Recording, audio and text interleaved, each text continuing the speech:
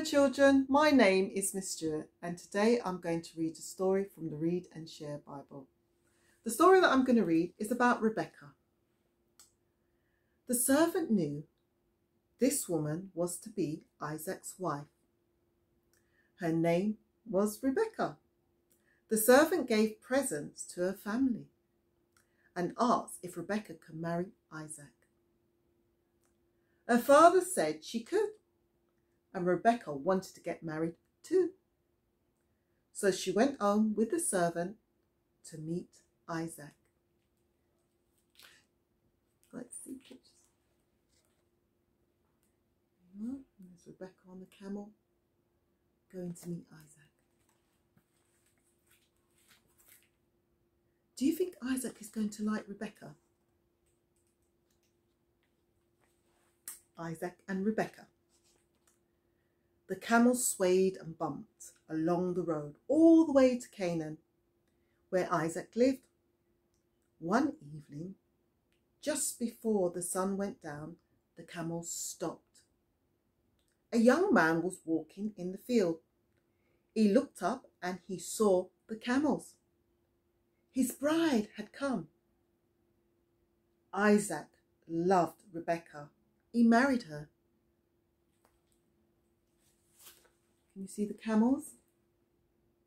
And there you can see Rebekah and Isaac. How do you think Rebekah felt being so far away from home? The twins. For many years, Rebekah couldn't have babies. So Isaac prayed to God, and God heard him and sent 2 babies. Twins. When the twins was born, one was all red and fuzzy. Isaac and Rebekah named him Esau. The other twin had smooth skin. They named him Jacob. Someday when they were grown up, these boys would be leaders of 2 great families. Can you see the babies? There's one, and there's the other one. Do you think these brothers were nice to each other? Sneaky Jacob. The boy's grown up now, and one day Esau came in from hunting. Jacob was cooking.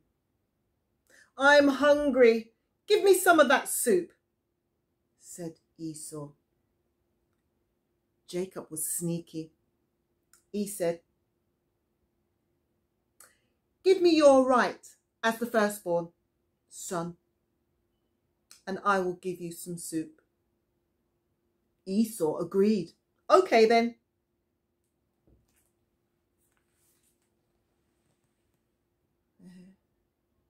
Jacob.